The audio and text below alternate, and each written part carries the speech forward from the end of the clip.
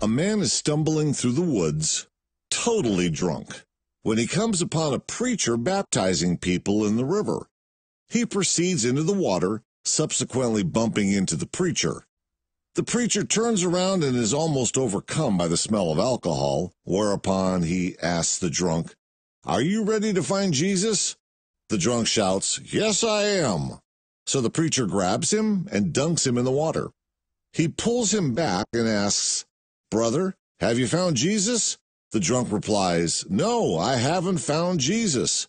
The preacher, shocked at the answer, dunks him again, but for a little longer. He again pulls him out of the water and asks, "Have you found Jesus, brother?" The drunk answers, "No, I haven't found Jesus." By this time, the preacher is at his wit's end and dunks the drunk again, but this time holds him down for about 30 seconds. And when he begins kicking his arms and legs about, he pulls him up. The preacher again asks the drunk, "For the love of God, have you found Jesus?" The drunk staggers upright, wipes his eyes, coughs up a bit of water, catches his breath, and says to the preacher, "Are you sure this is where he fell in?"